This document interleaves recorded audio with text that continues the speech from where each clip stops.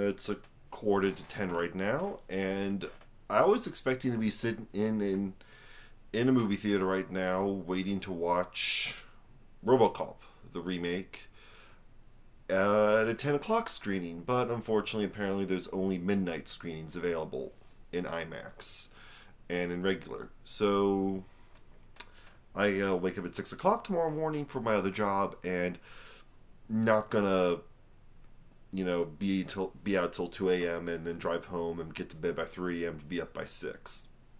Not worth it on the weekday. But I got the next best thing besides watching RoboCop. I have the official mockbuster, Android Cop.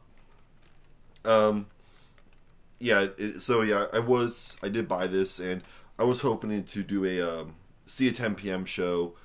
Um, I was hoping to come home, watch this, see a 10 p.m. show, I was basically hoping to see a 10 p.m. show of RoboCop, make some notes, record some thoughts, and then watch this during Snowmageddon, the sequel, and then do a block versus mock. But as I don't plan to go to the movie theater tomorrow, as the snow's supposed to begin right after I get out of work, and it's supposed to continue on until we all die a horrible frozen death, probably will not be seeing RoboCop until next week.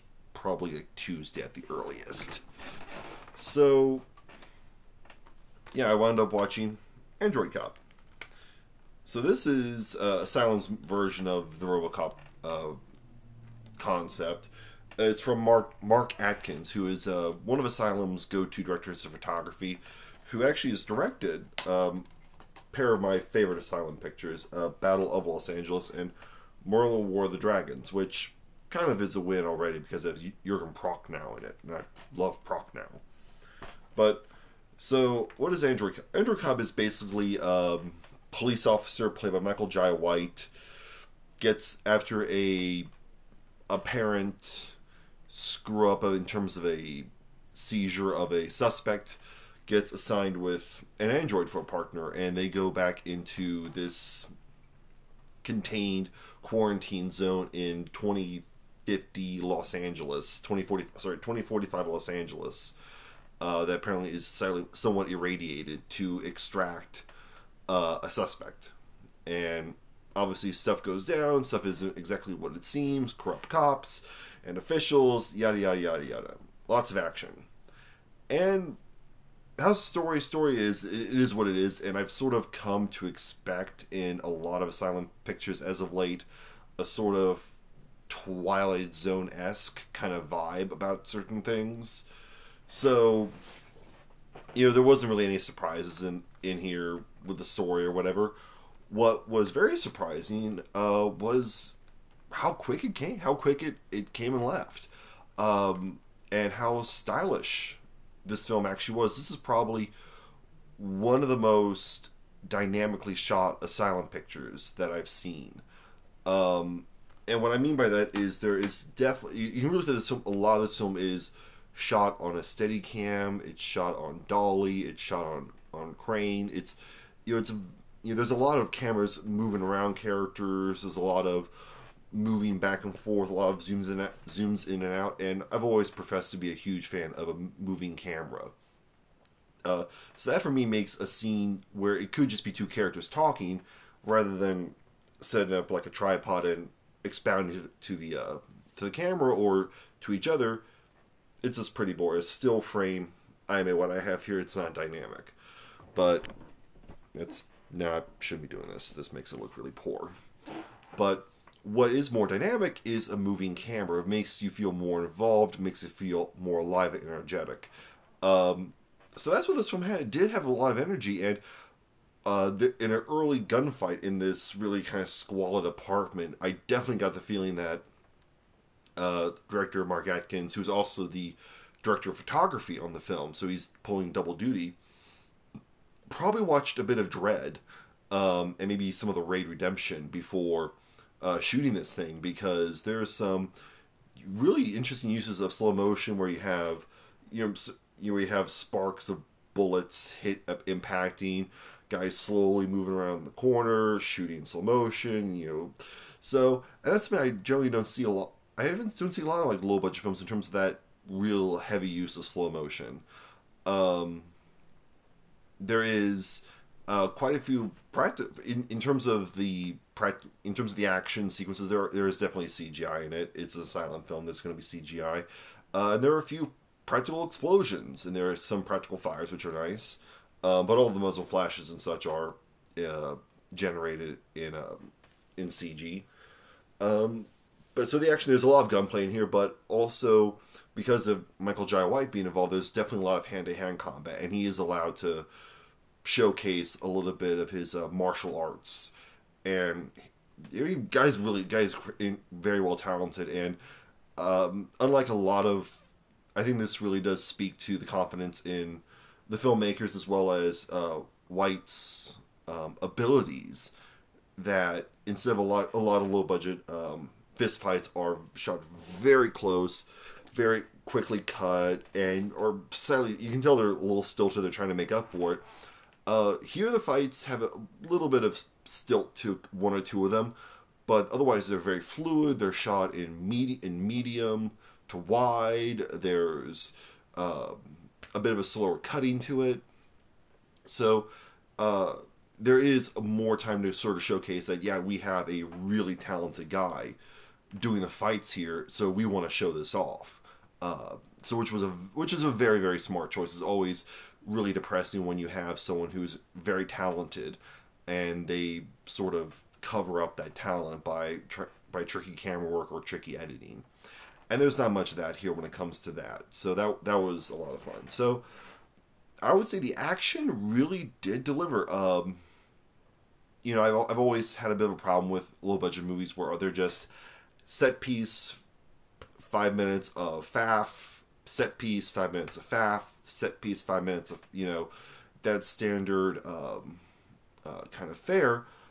But the first 30 minutes were really much more dialogue based, and there was a lot of banter between Michael Jai White and his robot companion, his android companion. Not to use the R word, as is common. The script is also written by Mark Atkins, so kudos on the screen.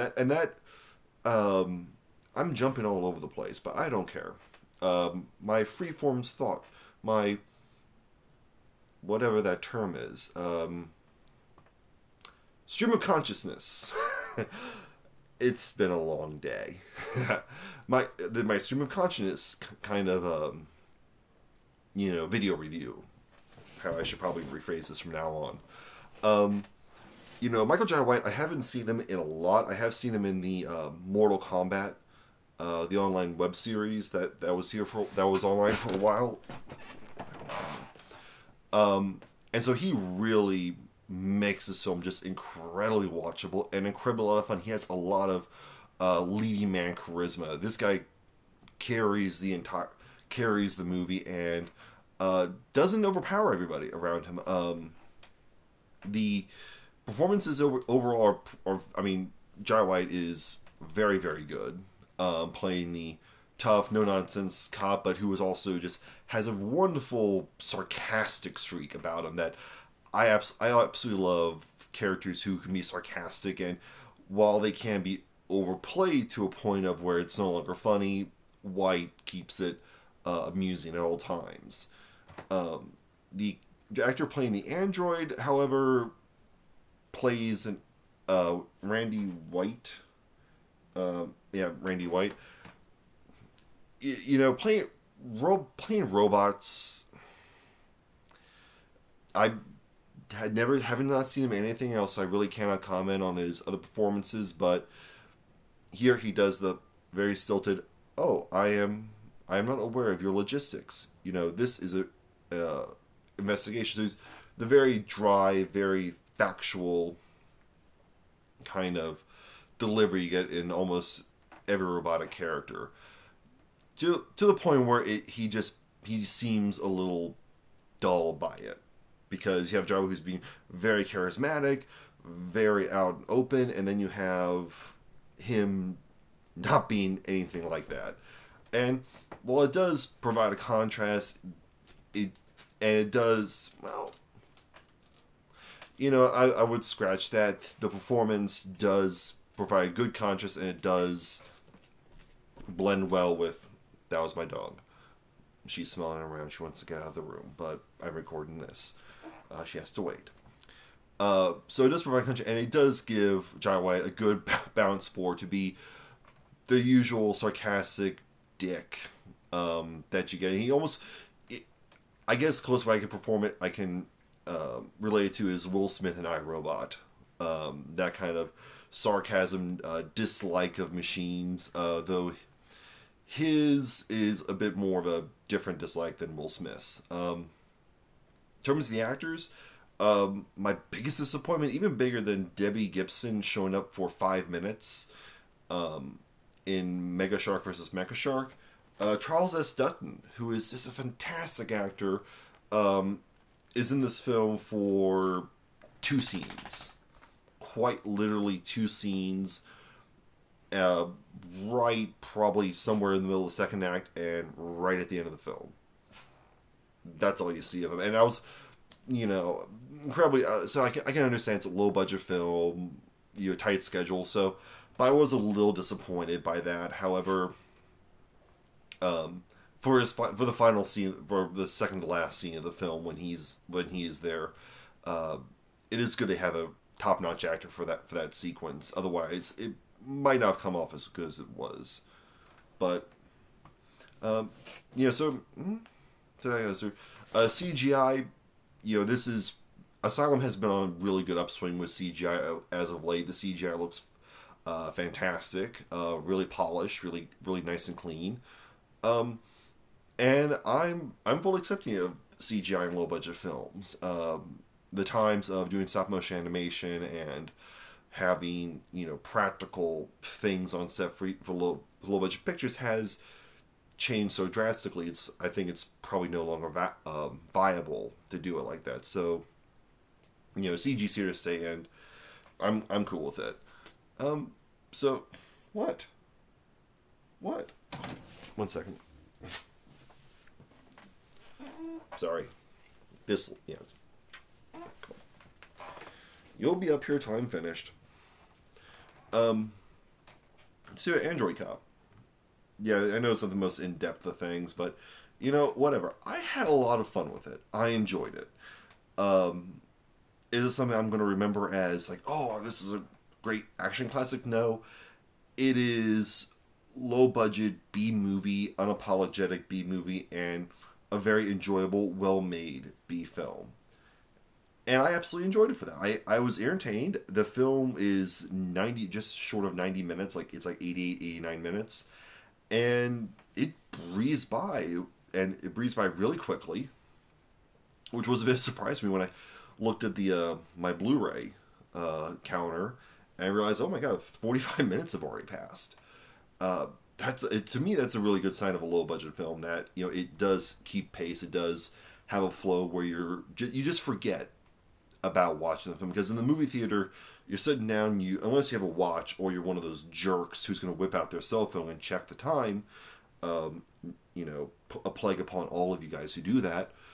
You really don't know exactly how long the film is. You don't know exactly how long you've been sitting there. At home, you can look at your Blu-ray player, you can look at your DVD player, and see how long you've been watching the film for. So it makes a runtime that much more evident for me. So, would I say check it out? Yeah, I would say check it out. If you're a fan of science fiction, like I am, if you're a fan of low-budget action films, yeah, check it out. Definitely, it's one of the better ones I've seen. It's one of the most enjoyable I've seen. I was talking to a coworker, and he was a little confused when I told him about it. He said, "Oh, I love that movie, Cyborg Cop." I was like, "Wait, is that?" I'm thinking about Cyborg Cop. I'm thinking of something else. So, like, yeah, you're thinking of a different film. But, so Android Cop. I really loved it. It delivered exactly what it should. It delivered an android who's a cop, and delivered action. It succeeded on those levels. Relation to RoboCop, Android Cop. That's literally about, and some corrupt officials. That's about as different, about as close as you can get to RoboCop. And for me, that's always when the Asylum mockbusters work the best. Is when they really just take one or two strands to link it to the original film, rather than saying, right, we're gonna try to copy it verbatim. So yeah, I would say watch Android Cop and enjoy it. Hopefully, hopefully you'll enjoy it and understand for what it is. Me, I enjoyed it. I like it. Um, and so hopefully I'll be able to watch RoboCop and not freeze to death before I get to watch it, and maybe I'll do a full comparison between um, Android Cop and the RoboCop remake, and maybe a little bit. It's not even. I'm not even going to talk about Paul Verhoeven's movie. It really is pointless. That's a classic. There's no reason to compare it to the remake. Treat the remake as its own film.